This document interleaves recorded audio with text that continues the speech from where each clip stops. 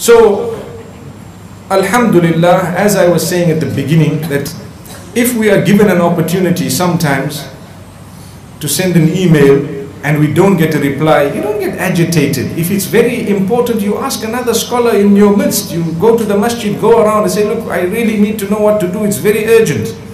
And sometimes you may get a response, and Alhamdulillah, but do not be irritated with scholars when they have not replied, because sometimes you don't know the circumstances surrounding their day, you know. So for me, there might be people right now swearing me on email, saying, you know, you're very arrogant, you don't reply, you don't even acknowledge. But I'm busy sitting with important people here. To me, there are VIPs sitting in front of me, and it would be wrong for me to actually fiddle with my phone. Last night I was sitting and fiddling with my phone in the presence of 1-2 people, and I told them, this is not the right thing to be doing, but there is something that has just happened now which I'm dealing with. So, brothers and sisters, the same applies to Facebook. Like I was saying, the last time I think I explained to you how we came about using that particular page that is on Facebook today. It was not my idea, not at all. It was the idea of someone who did it with a different reason altogether. And it happened that we managed to get it off this person, and we learned how to use it, and we will only use it for a good message. The other day I sent a tweet with a big laugh in it, and some people got excited about it, saying, hey, you're a scholar of Islam, you're not supposed to be laughing. I don't know if you noticed that. Some people got excited. They said, you're a scholar of Islam, you must strip yourself of the title if you want to laugh out loud. I mean, what's wrong? Are we not human beings? We're not allowed to laugh? What is it? So this is something foolish. In fact, it shows how small-minded people are. And I think if someone who was a scholar pretended like he was not a human being, he's a fool himself. Because wallahi, we are human beings. And this is why I hate it when people want to respect you to the degree of worship. Oh, I cannot tolerate that. Believe me, you know, they want to make a big deal out of the person you are. No, we are ordinary human beings. And whilst we do not like being worshipped, and wallahi, it's a fact. You know, this is why today when we greet, you just greet with the hand and that's it. No hugging and so on. No, relax. Greet with the hand. And I was actually saying, if you would like to take photographs, it's not going to be possible. So many people taking a photo. There is a big poster out there. We've kept it life size, you know, so you can stand next to it, take a picture, say I was there, you know. I was there.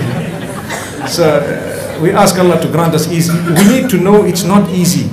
You know, I was in Sri Lanka a few days ago, 3-4 days ago, and thousands of people. Who do you please? What do you do? How many do you greet?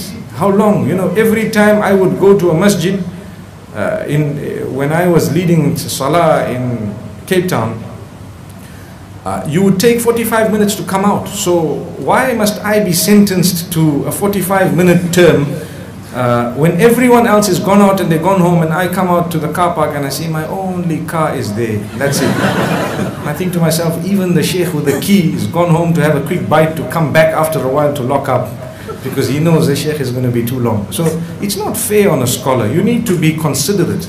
And with different people are different. Some scholars might come to you, they can give you a lecture morning, afternoon, evening and night. 4 lectures a day, excellent. Some have a weak immune system. Some are not that, you know, should I say, they require rest. They might not be that healthy and so on. A person like me, there are 2-3 things you need to remember. The shorter the visit, the more likely for it to happen. The longer you request. I've got emails, thousands of emails, where they say, we'd like you to come here for 1 week. We'd like you to come here for 2 weeks. If I had to respond to that, I wouldn't even be able to live, to be honest. But someone says, we have 1 talk, we'd like you to come for. Not a problem.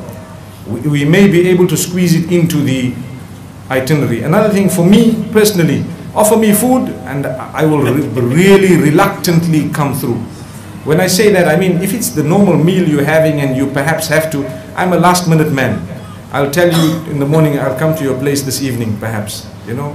It's a last minute thing. That's the type of person I am. Because if you let someone know in advance, it becomes too big. And then you become a person who's, you know, more of a celebrity. No, no, no. The message is important when it comes to persons of Deen and Islam. Not to meet the person, that's not important. The message is important. If you think it's more important to meet someone than the message itself, you've lost the plot. Believe me, lost the plot totally. Because what is the point of meeting and saying, oh this, and yet your life hasn't changed. Nothing has even inched forth in your heart this way or that way. That's a waste of time. So we need to make sure that we change. We need to make sure we've learned. This is why Muhammad sallallahu alaihi wasallam, if meeting him was important, he would have been given eternal life. If meeting him was important, he would be in our midst today. But following his message is even better than having met him. Better than that. You have Sahaba radiallahu anhum, mashallah, they were chosen, they have a rank. But we will meet him in the akhirah, by the will of Allah. He will recognize us by the mere fact that we used to follow what he taught. So remember this, it's not possible sometimes, even when it comes to scholars. Like I was saying, if you invite me for food, to me food is not important. You know, this morning I was feeling a little bit, I don't know what the right word is, maybe perhaps full. And one of the reasons is the word that I learned here called makan. Makan, makan, makan. Wherever you go, makan. I used to think makan means a place. It doesn't mean a place. It means you need place for food. Allahu Akbar. Food. Everything is food. You go here, food. You go here, sandwiches. You go there, biscuits. You go there, tea. You go here, something else. Allahu Akbar. Ya akhi, Allah. You know, we're not used to this type of hospitality which takes you to hospital.